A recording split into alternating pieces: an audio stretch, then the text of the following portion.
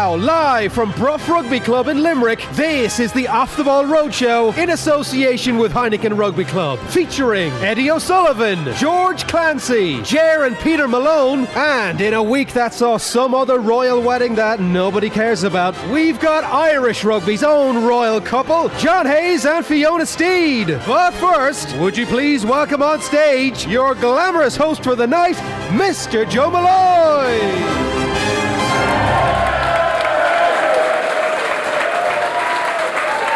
Hello, hello, hello, hello.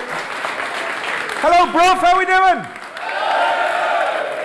Thanks very much for coming out. We're delighted to be here. We do increasingly these shows for Off the Ball at different rugby clubs around the country. We've been to New Ross, we've been to Buccaneers. We thought we have to come to Bruff. I mean, surely, if we don't come to Bruff, what are we doing? We've got a brilliant night in store. We're here with HeinekenRugbyClub.com, and to get member-only events such as tickets, events, invites for nights like these, and discount codes, and much more, you can join HeinekenRugbyClub.com now. We're packed in, so we've got a great crowd here. We've already had Eddie do a masterclass session with some of the coaches and youngsters. Thumbs up, Eddie. Thumbs down. Thumbs up from Eddie. He's okay. He's happy with what you're doing out there. We're going to kick things off with the two guests of honour. So we really do, I mean, it is rugby royalty, I guess, as JP said. In Fiona Steed, we have 62 appearances for Ireland, which was a record when she made those 62 appearances. She played in 3 World Cups. And then in John Hayes, he came here when he was 18, 19, had never played rugby at all, and did okay for himself, I guess. So 200 plus appearances for Munster, 217, I think, to be exact. The first man to get past 100 appearances for Ireland, 105 in the end. 2 Heineken Cups with Munster, and played on the lines as well. So not bad. We figured we had to come here because the only way he would ever do an interview with us is if we literally came down to Bruff and said, we're here, come in. So let's do that now. Will you give them a warm round of applause? I know they're a big part of the club here. Fiona Steed, John Hayes, everyone!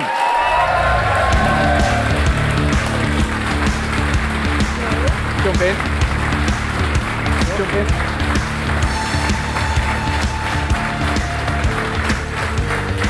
How are we doing? Fiona, you're very welcome. Thank you. John, you're very welcome. Thanks, Joe. Well, thanks for coming. We bullied you into doing this. This is your worst nightmare? shamed into it. There was a touching moment there of romance where we have some food outside out the back, and I said to John before, we have some pizza and chips out there, and he goes, geez, I'd love a bit of pizza. So out we went and got some pizza. And a while later, Fiona came out to see John horsing into pizza, saying, we literally said in the car, we were both hungry, and you didn't even tell me about the food. That kind of sums up the relationship a little bit so far. I just know her so well, I know she wouldn't eat the pizza, so there was no point telling her. And to be fair, I don't like cold chips. Okay, well, our apologies.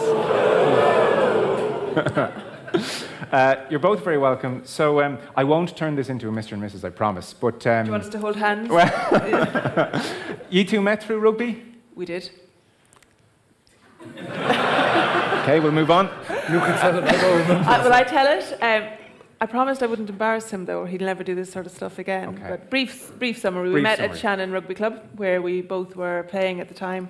The Foleys sort of introduced us. Anthony shoved him over, Rosie shoved me over, and we said hello. Actually, Brendan had a lot to do with it as well. And yeah, so that was back in 2001. Right. And sure, look, we haven't looked back since. Great. Anything to add, John? Well, it was the foot and mouth. It was the break for the foot and mouth, so sure. I was around for a few weekends. Yeah. He had nothing else to do, actually. I went to the cinema with a group of my Shannon clubmates. Because, you know, I had nothing else to do either because of the foot and mouth, apart from work full time. But and then there was him and Stringer and Golliv and a couple of others. They were in camp in Castle Troy, and we were like totally unplanned. And Quinny was with you as well, wasn't he, at the time? And so the girls were like, geez, there he is. We hadn't started going out at this stage. And I was like, all right, yeah, cool. So anyway, the rest, we went in to watch, what was it? That we're going to show our age now. I don't remember. Yeah, so Brendan met Trudy, I think, yeah. So me and my friends went in, like that, and then the rest of the boys went in, and no sign of John. And I thought, holy, I can't say S-H-I-T. So holy, yeah, holy God, he's gone now. That's ruined it. Anyway, about 5 minutes later, he comes in, and the boys wouldn't let him in. Quinny blocked him from getting into the seats. So So he had to go and sit in his own or sit with me, but he sat in his own on that night. You did you? I think so. Well, Did I? just in front of them, yeah. Right. Sometimes. Yeah. Well, God bless the foot and mouth anyway, John. Every cloud is a silver lining. I suppose. That's the nicest thing you've ever said. The wedding speech was 1 minute. Well, that doesn't shock us. Yeah. But a great 1 minute. Yeah. So, Bruff, you turned up here at 18, 19 years of age, John. You were vaguely in the area and you hadn't played rugby at all. What took you so long? I suppose I didn't come from a rugby family, I suppose, but one thing, Capamore wouldn't have a massive history of rugby. There was a few fellas from there who played. John O'Dea was obviously playing there at the time as well, and another John Hayes who owns the pub in Capamore had played here as well. He's from just over the road. I had left school the year before and was looking for a new challenge, I suppose, and had been watching it on television and decided to give it a go. And Jack was coming over one and just came on with him just to literally see how it would go, and just very first training session knew that this is the game I wanted to play. Because you'd been GAA before that? All GAA, hurling and football, growing up in school and club as well, like so, yeah. And did you love the GAA or was it indifferent? I love playing it and stuff like that, but training and stuff like that, and I wouldn't have been regular at those sessions, you know. And I'm sure some of the GAA lads, the coaches, that would have been fed up with trying to get me to go training and stuff like that. But as soon as I turned up here, then it was just the opposite. It was just couldn't wait to train every day. I can impose physical harm on people and get away with it. No, I wouldn't have been as much at that stage. I was longer and skinnier, well, the same length, but it was a lot skinnier at that stage. So I wasn't throwing anything around at that stage, just getting bossed around, I'd say, and getting minded there by Joe Molloy. I see him down there, my second row partner for my first year or two. But we might go down to Ger Malone in just a second if we can get Mike over to Ger. Fiona, you went over, you were doing physiotherapy over in the northeast of England, and you played camogie, I think, for Tipperary until leaving cert. So, but for the fact that there was no camogie over in the northeast of England, you're not going to 3 World Cups and winning 60 caps for Ireland. No, that's it. Yeah, I started playing with Novocastrians, which is in Newcastle. Loved it just after when I finished my studies, and played for the Irish Exiles. Then that was the route forward, and then came over and I think I had one training session, and then got selected, to play for Ireland or whatever. So it was a different thing then. So that was 94, and 3 World Cup later. Because you made your debut in, I think, the second ever women's test match for Ireland, which was in Ravenhill. So 94, I mean, the game has come on it has. So much so quickly, but the landscape in 94, I mean, you're the second ever test match that Ireland have ever played, you're a part of.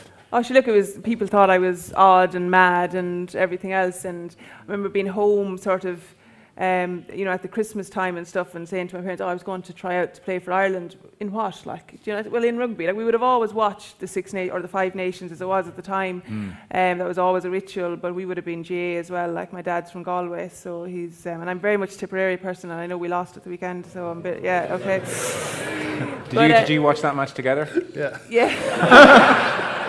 But you know what? He's holding his powder dry until August, because I still think we're going to make a great comeback, and it's a long summer ahead. Okay. Yeah. So anyway, that's a brief. Yeah. And did you pretty quickly win the parents around?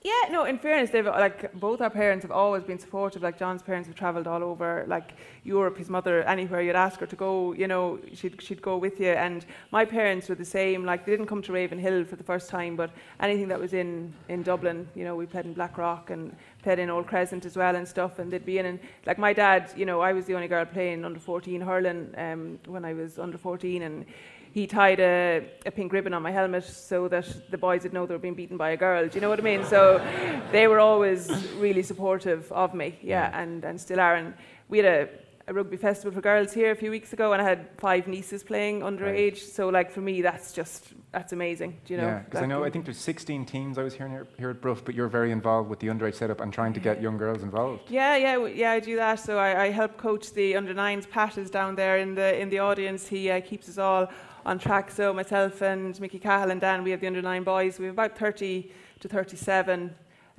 young lads and 4 girls in that. So right. I enjoy coaching the boys just as much, and it's just my way of, we'll bring a few girls along and try and grow them, and there's a couple train with the under-10s with Tony and the boys as well, which is great. And then we had an under-10s girls team just the first time at the end of the season, which is fantastic. And I think that's the way that, it's my way, it's not everybody's way, but if the girls are allowed to play with them up to 11, 12, then I think their skill set will be fantastic. And they'll certainly learn it the right way with us anyway. Yeah, I'm sure they will, yeah. If we go down to Ger Malone, Ger was a former player here and president here from 05 to 07, I think, Ger, and you're the incoming Munster Rugby Branch president as well, so congratulations. You played a bit with John Hayes here? I played a very small bit with John. He's a bit like he is now, quiet, gentle, but very determined, and obviously massive change for John from 92 to playing with me to getting his first cap in 2000 over against Scotland, so well done, John. When he turns up as an 18, 19-year-old, he said he really enjoyed his first training session. Yes. Is the potential obvious? I know he was a second row initially. Yes, correct. And was the potential obvious, or no, you couldn't have dreamt? Nobody saw it. It's a miracle. We never thought he'd be a prop. He fancied himself as number 8, so obviously he excelled at prop, and he was a fantastic prop, and he brought a new dimension to propping, a new shape of a prop. So obviously he's very successful at what he did, but I think John fancied himself as number 8. Originally. I got a few games at number 8. Right. Were you quicker then, lad? Just a few games, that was it. Was got to figure it out fairly quick. Forward was the way from second row, not backward. The interesting thing in your career, in your early career, that people often mention is your time in New Zealand. Yeah. So I know a player here, a Kiwi here, linked you up with people in New Zealand and you went over. I think as much to just do a bit of travel as anything, it wasn't like you were setting out on this determined career and going to New Zealand was part of some journey to being a professional rugby player. It was just a marriage of the two, really. Yeah, absolutely, because professionalism wasn't even really being spoken about at that stage. That was back, I went in just early 95, and it did happen later on that year, professionalism did, but that was absolutely no concern of mine at that stage. Yeah. But yeah, Kynan was playing here, Kynan McGregor, and he'd been here for a couple of years at that stage, and he was heading back out to Invercargill. And I had a travelling bug, I suppose a lot of young fellas would have at that age, 21, just wanted to travel. Yeah. And he was going, so I had a contact and just to get to play rugby as well. So I had ideas of going to Australia because I had uncles living there.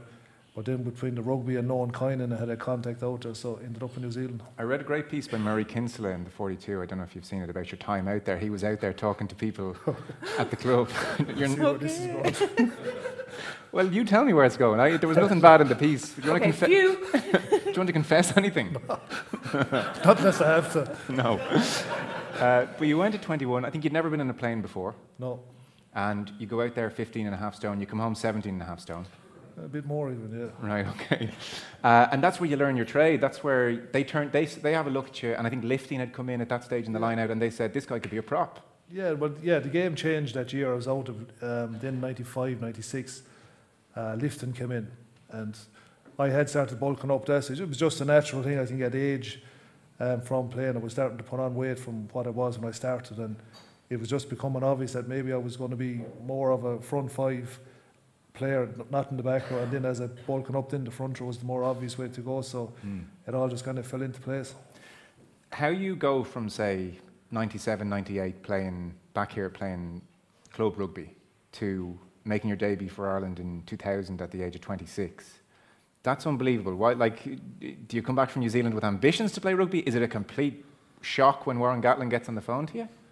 It was actually, yeah, because I came back, Bruff Rugby Junior at that stage, and I played a bit with Shannon before I left, not much. I'd been dual status with him, so I came back then, I joined Shannon, and there was a good Shannon team going at that stage, winning the AIL, so basically the first thing I came back was to try and get in that team. That was actually a challenge enough at that stage. I was still switching over between tight head and second row. The first year I was back, I actually played both. And so the year after that, then Munster it was professional at that stage, got a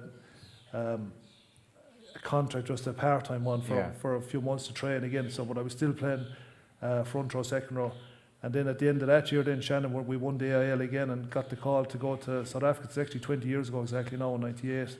And found it on the old-fashioned way on the Airtel, and just read my name there. Didn't believe it at the start. It was actually rang Axel Foley actually at the time to know was it true, and he had heard from some other way that I was on it. I'd never been in any kind of a squad or anything at that stage, and straight in on the senior squad to go to South Africa. Wow. Had you even spoken to Warren Gatland before you saw it on Airtel? No, I just saw it. He didn't speak to him since either. I was in a lift with them once, one up in Delgany, wasn't it? That nice hotel up there.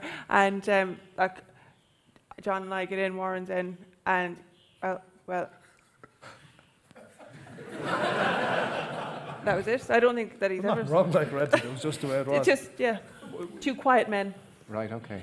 But you got on okay? Absolutely, yeah, fine, yeah. Right, okay.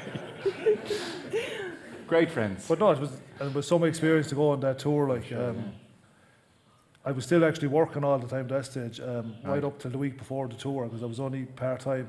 So that was the start of going on a professional tour, so it was some experience to head off. Wow, amazing. Surreal when you say to your parents, it says here on Airtel, I'm going playing for Ireland. Yeah, like, absolutely, because I would have looked at it to see did Axel make it or Golov make it or whoever was making it. I just didn't think that my own name was going to be there. Like, literally did. Like, that's honestly true. Like, and because it was picked, again, it goes back to something else. Like, I was picked on club form, not anything representative. Munster, right, okay.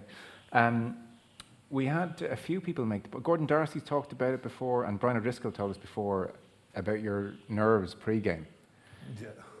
So I remember Darcy talking about it, saying, you know, it was like a time-honoured tradition. You'd come into the toilet before you'd be heading out, and you'd see the bottom of the two boots underneath the cubicle, and hear you retching into the toilet plenty of times. So you suffered with nerves. Yeah, I do actually. Yeah, and even Sally, she's only 11 now. She's nearly 12. You can go play camogie. She was there the evening. She's there.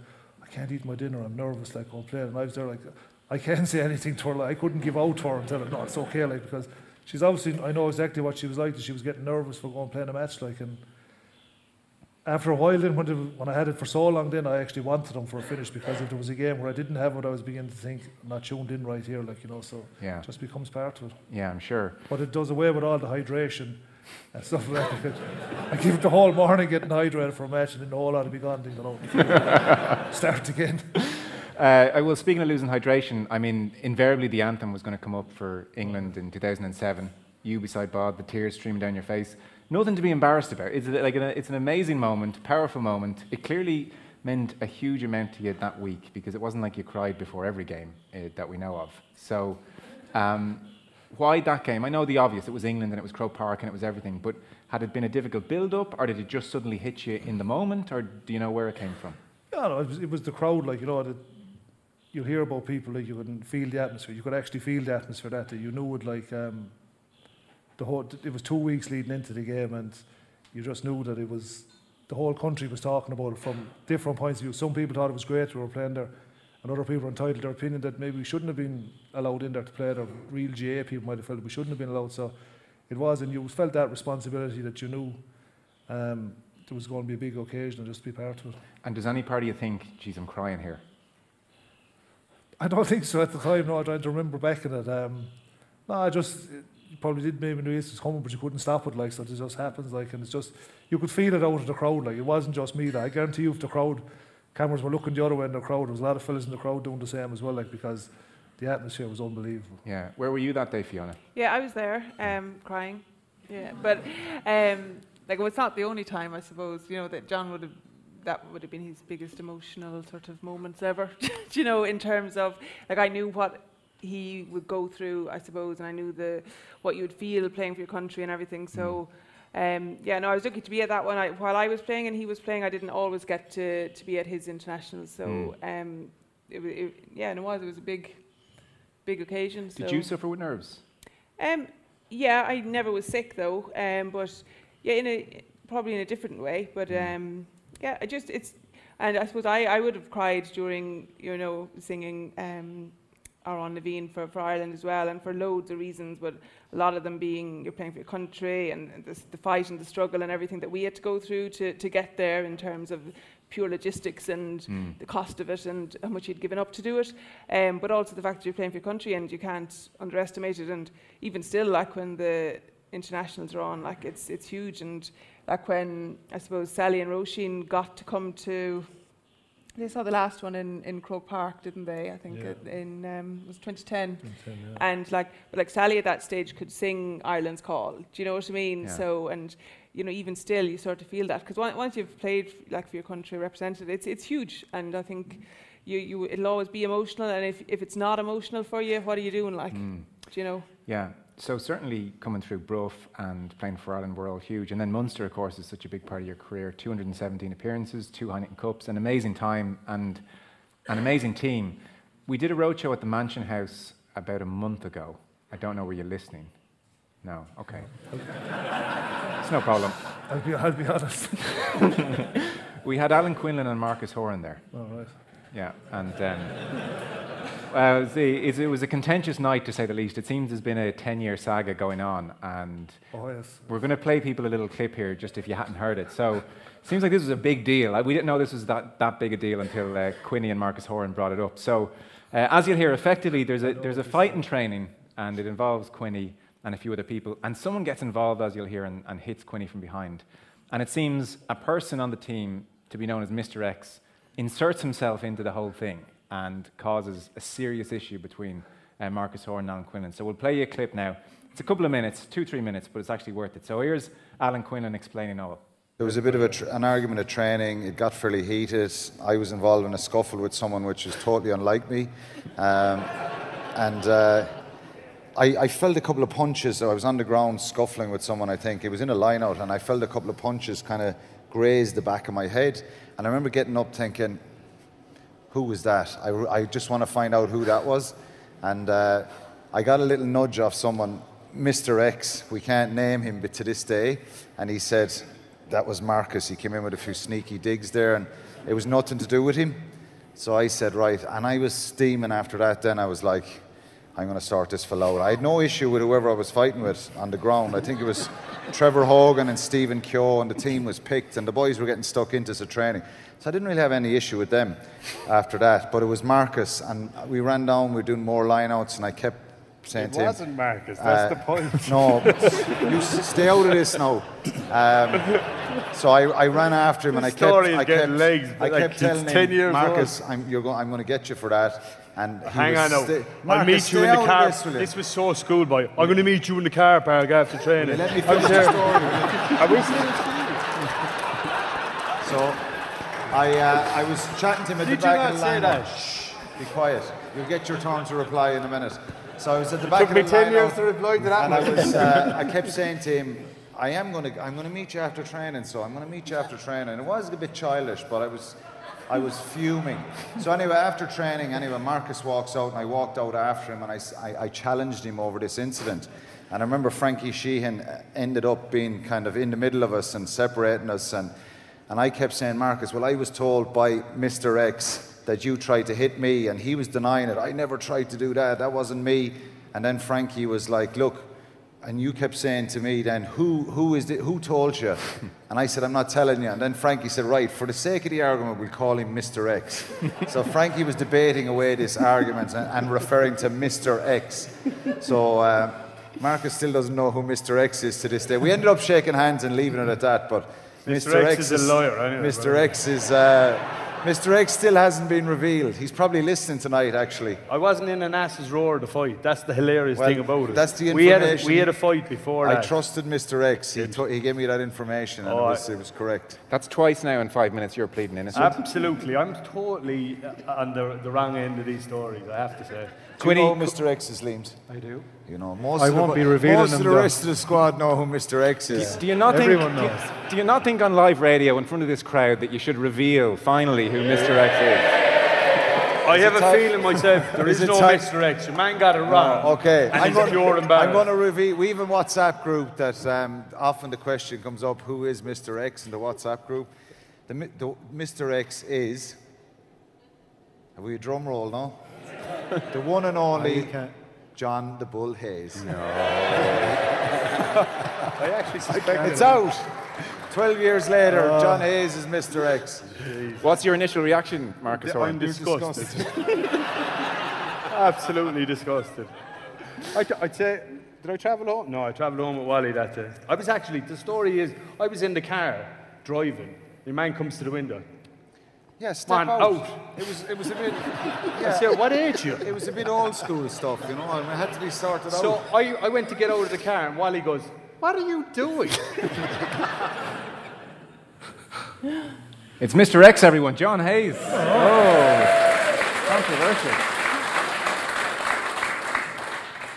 Do you want to apologise to Marcus Horan? No, this is true. Marcus Horan says he was nowhere near that fight. Absolutely. It's a pity there wasn't cameras at that training session to solve all those issues. I think Alan Quinlan got in trouble for revealing who Mr. X was. Did he? Yeah. he's well used to it anyway. That's true. That kind of captures the beautiful madness of that group. Yeah, see, it was when something grows legs and you just couldn't stop it, so I just had to let it go then at that stage. If I'd been asked today what, I'd have said it, but it just became such a thing that it just became brilliant. It's actually a pity that they've let it out because, well, it's not, I suppose, but should let it go for a few more years. It was brilliant. Because every time we'd meet up, it will always come up like it was great crack. There was an amazing bond with that team. They're a kind of special group of men to achieve what they achieve. You must have loved it. It must have been great fun to go into that atmosphere every day, both the fun and working towards winning 2 European Cups. Yeah, it was great. It was a great journey. Like, you know, it started off back in the late 90s, you know, in early days of professionalism. And when you look at what's professional now, what we were doing then as professionals, it was just nowhere near what it was, but we thought it was. And just every year it just got more and more. And there was some great players involved, good strong characters like Golliv and Claw were still around at that stage. And they had great experience from Europe, and they had played in big games. And then we just eventually got going, and then we won one. And then you realise if you win one, you can win another one. And just got going. That not just playing at home, but learning how to win on the road was probably one of the biggest things. Were you a big speaker in that environment, or? No. There was plenty of fellas in there for that, like, so no, it wouldn't have been. And in your own way, I guess a question for both of you and your rugby careers.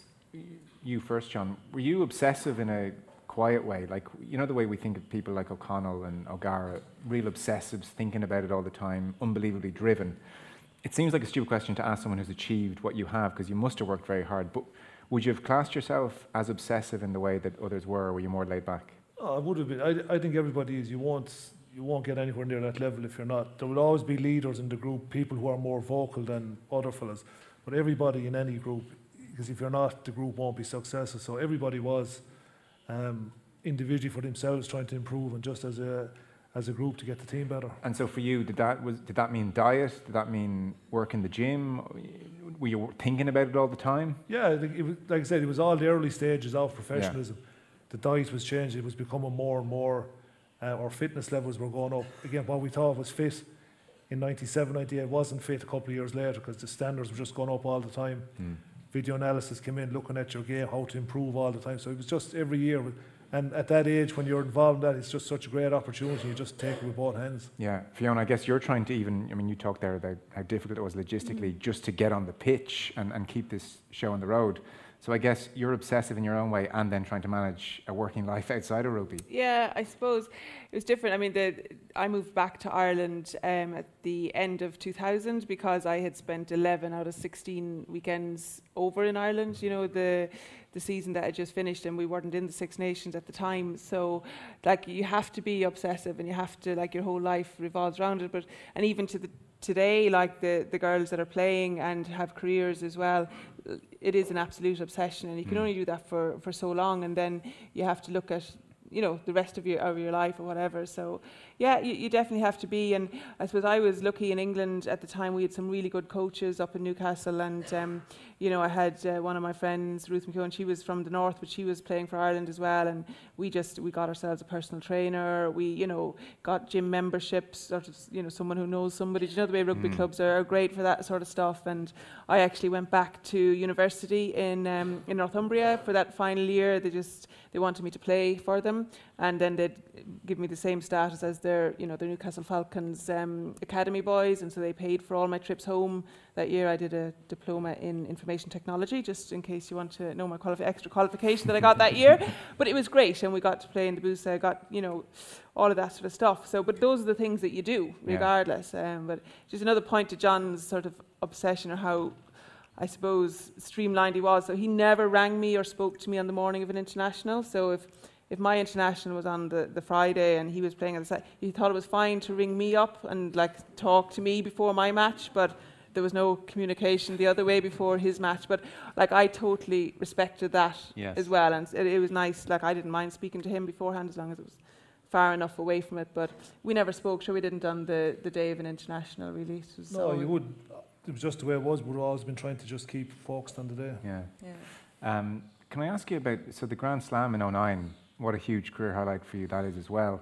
There's somebody wondering, I mean, I'm sure you get asked this all the time, can you ask the bull why you buggered off for the Grand Slam homecoming in 2009, says Colin and Grange. Oh yeah, that was because we just had our new baby Roisin was only born 2 weeks before that. So. Okay. I'd seen her once, I think once for a day or something, so just wanted to come back for that. And I wasn't drinking. I used to drink earlier on in my career, but I wasn't at that stage. And the boys were in some state, like, so it was actually a pleasure just get away from them. Like, just don't even want the plane journey home from Wales was long enough, like. So. But they think it's funny when you haven't had sleep and you've been drinking all night, and when you've had a good sleep and a breakfast and it's just not the same. You're just not on the same wavelength. You're just easy to get out of there. So you got up and got out of there. I think you watched the homecoming on TV. Yeah, I was actually home before they were at the Mansion House. I'd actually got home. So. And poor Tommy Bowe having to sing. And yeah, but sure, I don't think he actually hadn't slept, like, so that's how you can imagine how bad he was. Like. That was the famous year of the Enfield meeting where Leinster and Munster had this thing. Rob Kearney supposedly stood up and maybe asked a question of the Munster lads. What's your memory of that as a Munster man? Yeah, like, in some ways surprised, like, because like there was no way I could ever have thought that anyone would think that.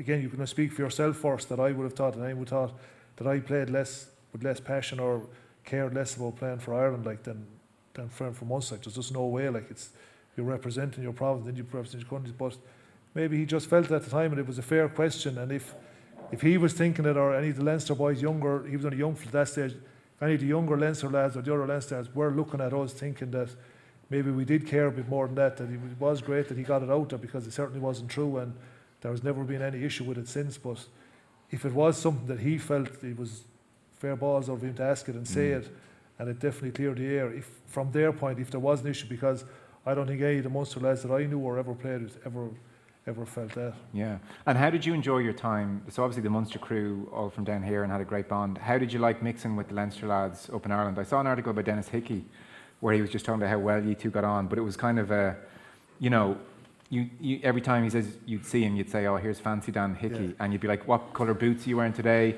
That's because what's your favourite type of latte? All this kind of stuff to Dennis Hickey. He used to get called that. He actually came up with the Fancy Dan because he used to get called that when he played in Limerick for St Mary's or whatever. Okay. Someone, the crowds would be shouting, "Hickey, you Fancy Dan, go back to Dublin." So there was probably worse on it as well, but he didn't mention that. But so that's where that came from. But and did you get on with that new breed, like so Rob Kearney coming through, the likes of Jamie Heaslip, people like that? Did you get on? Myself and Jamie used to sit in the same seat on the bus always, like, you know. So I wouldn't put you two together. Quite childish, but we used to call it the JH seat, like, you know.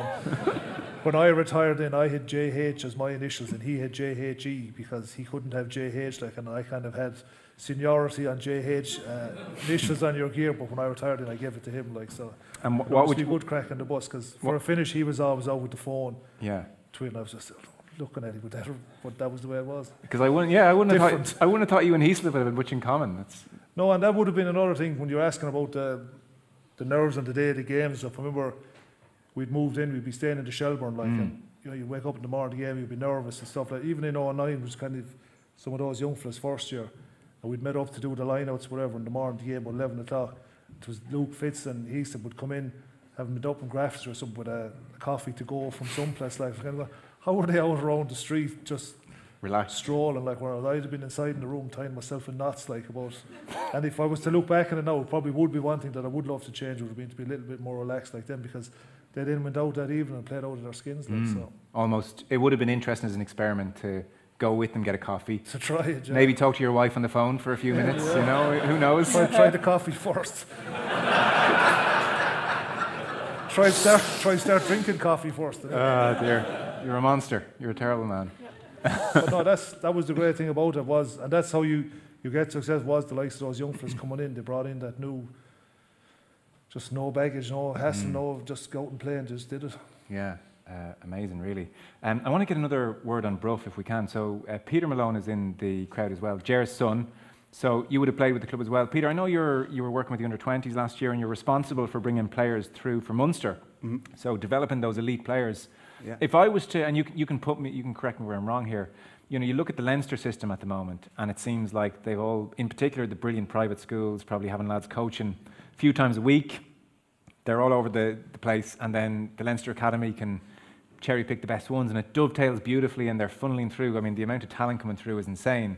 How does Munster compare with Leinster when you're trying to develop players to go into that Munster first team? Yeah, we're different, and there's different systems, different feeding systems, I think, really. Like all the academies, the Irish academies are they're all IRFU academies. They're all funded by IRFU. We're all checked every year to say, listen, are we following the right protocols? But Munster's a different culture, so we have a good school system, but it's different to Leinster's. There isn't the same quantity of players, I'd say, and we probably have more of a connection with our clubs as well. And you're trying to marry the two of them and try and bring the best out of your club system, and also try and support your schools a bit more and pick the best out of that school system, whilst probably realising that we're never going to have the same volume of players coming through as Leinster, but it's trying to pick the best of them and work with those. Like, you know, in an average age grade year, you might have 15 Leinster guys in a 30-man squad. If you've 9 or 10 Munster guys, that's great. We've got to work with those guys to pick the best of them and try and get that level. And at the moment, Leinster are European champions and possible Pro 14 champions, and we're every year striving to catch them. And that's where we are. I don't think, you know, we're in Munster, we're looking to, that's our bar, we're looking to win European Cups and be the top table of Europe every year. We've been semi-finalists for the last 2 years, and you know, no one wants to be just a semi-finalist, but we're striving to reach that bar every year, and that's the goal when we start out every year. And where does a club like Bruff fit into trying to find another John Hayes, or is that really what Bruff is about?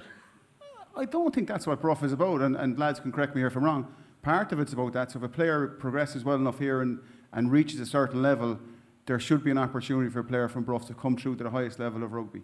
But Bruff is also about playing the game, putting teams in the field, competing every week from under 8s to senior rugby and now ladies rugby as well, you know. So I think that's what Bruff is about. And as part of that, there might be some player under 16 or 17 or under 18 who Munster see and say, right, here's another John Hayes, let's have a look at him and support him to try and get him through the next level.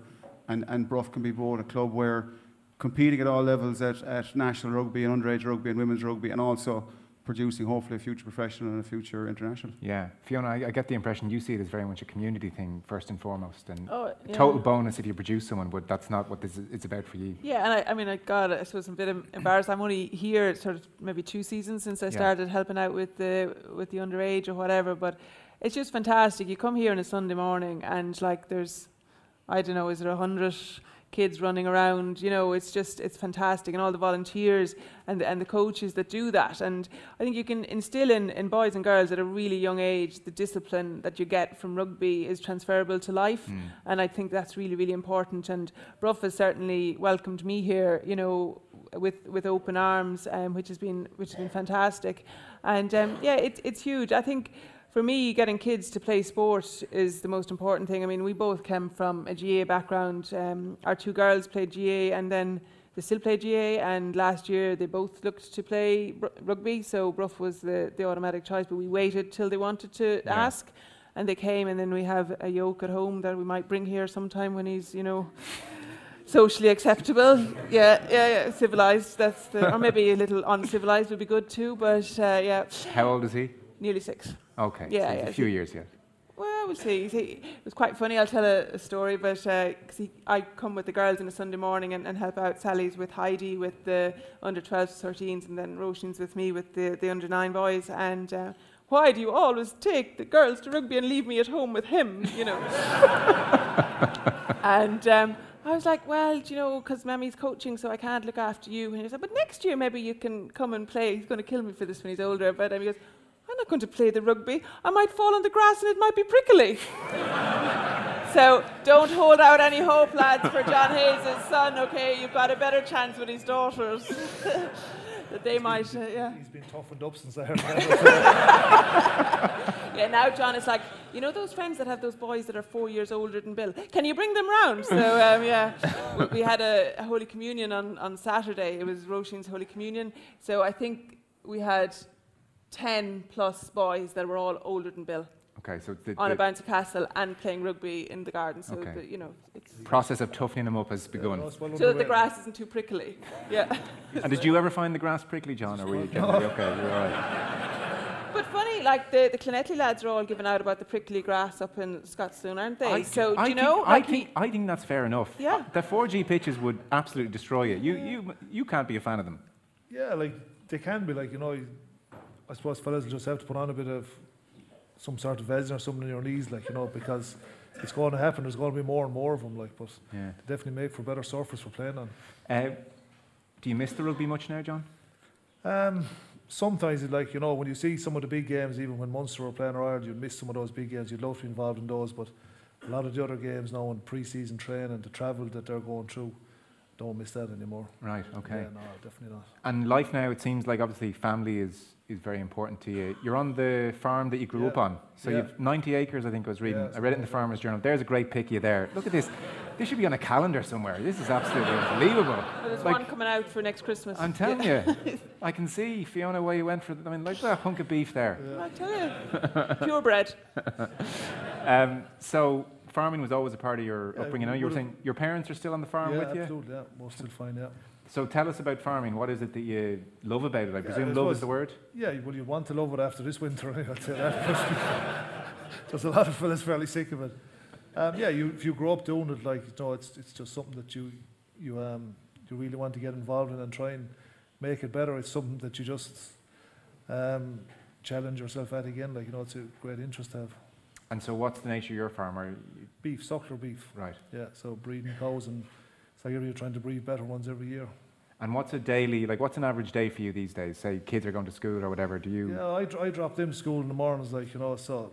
Get the lunches, all that stuff. All that done, yeah. Do you? Fairly handy at it as well. Are you? Yeah. Right, In fact, if I happen to be off in the morning, he just says, look, just go get yourself ready, because I would only interfere with the system. Okay, right. So he has the system. You've got it well honed. What's the standard lunch? What are we making? Well, Sally likes pasta at the moment. Roisin is on a wrap and Bill is on a roll, like, you know. So you have to have 3 different things ready. Okay. Well, that is impressive. That's impressive. That's better than most households. You have to have the right yogurts and fruit and stuff like that in as well. Like, so what type of yogurts? Well, Bill calls his one of Membie's yogurts because they're the ones that Fiona actually has. the Aldi 0%. Oh, of course, yeah. Right. And after that, then he's back home then, and literally up till a fortnight ago, or even so maybe 2 weeks ago, was feeding cattle in the shed, like in the mornings after I'd come back from there. The cows were calving during the springtime as well. So they were in the shed with the weather. You couldn't get them out. They were literally in until about 2 weeks ago, I'd say. So it's way longer than it should have been. So that makes life more expensive if you have to feed them as opposed to grass in the field. It does, yeah, because you're buying, like, I was lucky enough I didn't have to buy silage, but you're buying meal, like, you have to buy extra nuts because they were calving, like, and they won't get enough just out of silage. And do you take your farming more seriously now than when you were playing, or is it still a bit of a hobby, or what's your relationship with it? I suppose you take it more seriously in that you're there the whole time, but it's different. But when you were there was always just shorter days where you had to try and prioritise things that you needed to get done because you only had a day or a half a day, whereas now you kind of have a better idea of what you can do over, again, weather permitting, what you can get done. And then is it kids home, help them with homework, all that kind of stuff then? Yeah, learned off how to... Long division, that was the tricky one. Yeah, maths is still a struggle anyway. Getting flashbacks from school even when trying to teach, but they teach some of the things different, you know, so... And the alphabet isn't the ABC anymore, like, so you have to learn they learn to sound it out first before they name the letters. Right. Sounds like a kind of ideal lifestyle, to be honest. It is, it's great, it's beautiful, like to be with your... Be going mad some evenings. Well, yeah, I'm sure, but like to have your parents there and have the kids there and be able to work the farm, like, sounds absolutely idyllic. Well, no, they're living just over the road. Yeah, but I guess to have it all there. And was farming kind of an escape for you when you played, or was it all... Yeah, it would have been, like, there would have been days when you were playing, you get your day off in the week, like, you know, so it is good to go away, and there would be a break in it, like, that you would get someplace to go, a bit of a distraction or whatever from building up too much and pressure on big weeks. Yeah. I don't suppose Jamie Heaslip asked much about the farm, did he? He would. They would be asking you questions, like, you know, and pointed out tractors to you and stuff. Yeah, well, that was the standard gig on the bus, like, but you would get asked, like, from times, like, you know, like, what's the difference between a cow and a bull, like, they wouldn't actually, that's not actually true, that's not actually made up, but you would have to describe what the difference is between a heifer and all that. The girls could describe it now for them, they know in but detail. The boys, you just realise, fellas that grew up in cities or whatever, they just don't know, like. Yeah, well, I suppose how would they, yeah? So you'd have to explain it to them. Yeah, taking classes on the bus, like, what things were like. Oh dear, right.